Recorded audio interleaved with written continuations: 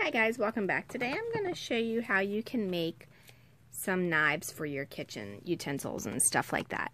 First thing you need to do is get some aluminum. You can get the disposable kind of tin as well, but this they sell at Home Depot. I want to say it was like just a couple bucks for this.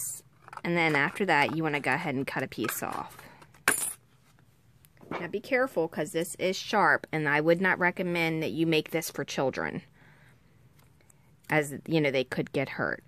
So we don't want that to happen. After that, then what you want to do is you want to go ahead and decide which way you want your knife to be.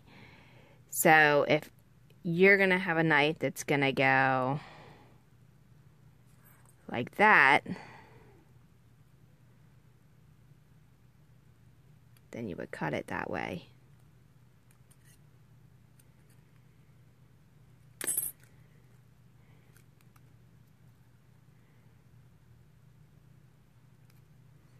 And then cut it up this way. Now again, be very careful because this is going to be sharp stuff you're messing with.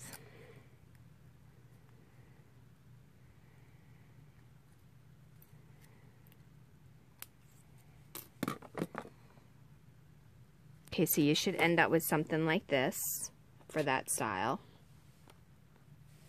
Okay, so once you have it, then you want to go ahead and roll it out.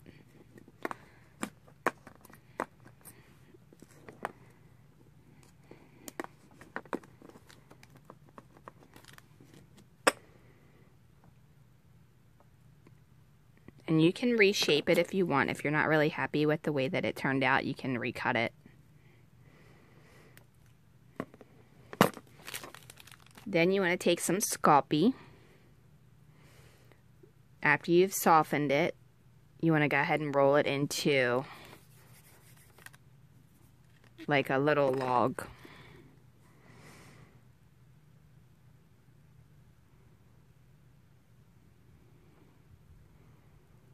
Then you want to take that same thing, Sculpey, and you're going to squish it around the knife just like this.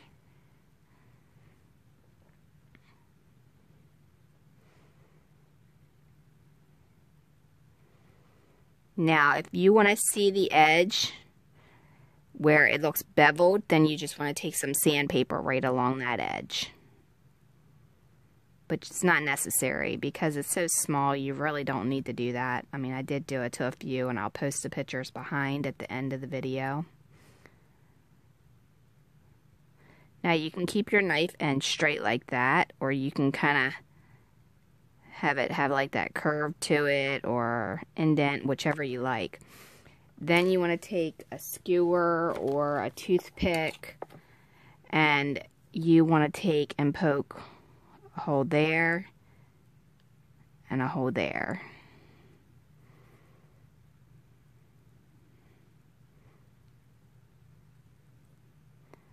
Then you want to bake it. Once you've baked it, then you want to get yourself some metallic paint.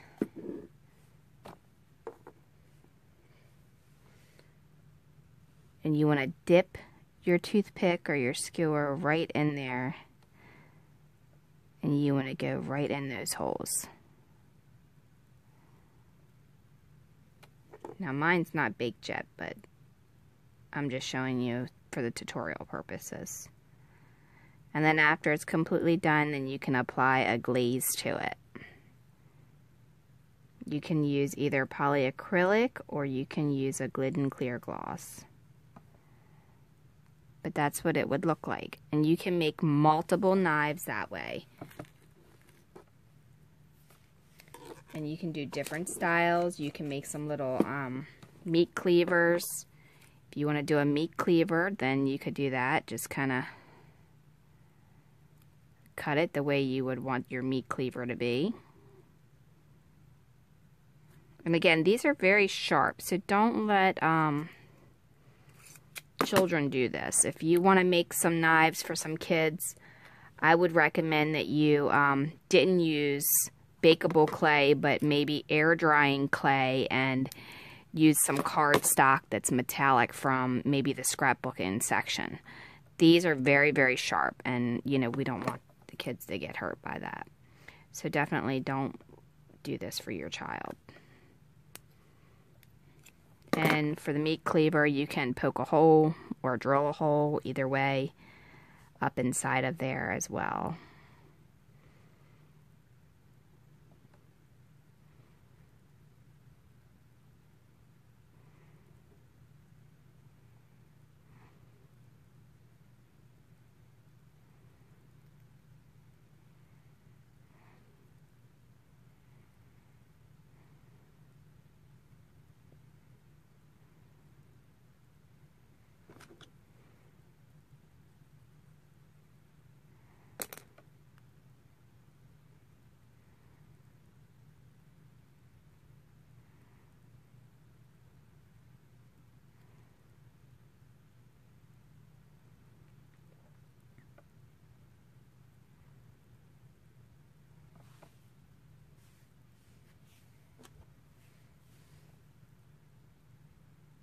Now I'm just taking this and flattening it down right there to give it a neater look.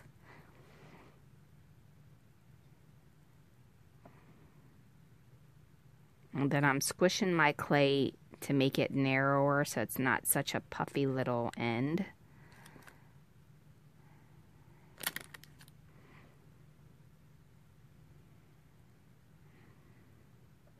And then again, we would just poke a hole in it. There and there, and these are the rivets, and then we would just put some paint in it.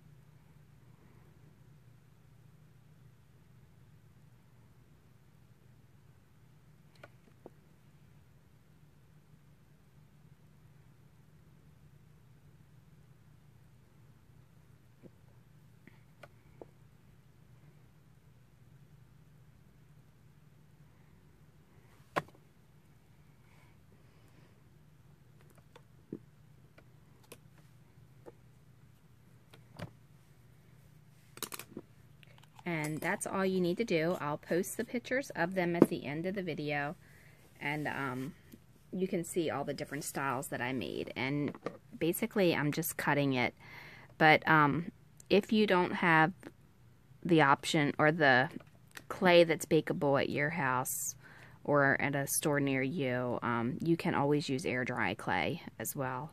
And if you are worried about messing with the metal and, you know, worrying about it getting, or it'll cut you or whatever, you can always just use that metallic paper and it'll just look as real as it does there.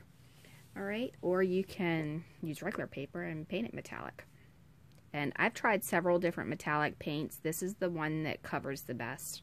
So, or that I've tried that covers the best. So if you want metallic and it's not a Sharpie metallic paint pen, then this one's pretty good. Alright, thanks for watching. Don't forget to follow Dollhouse Miniature Madness and tutorials for more DIY, and like and subscribe. Click the bell if you want to be notified of the upcoming videos, and we'll see you next time. Thanks a lot.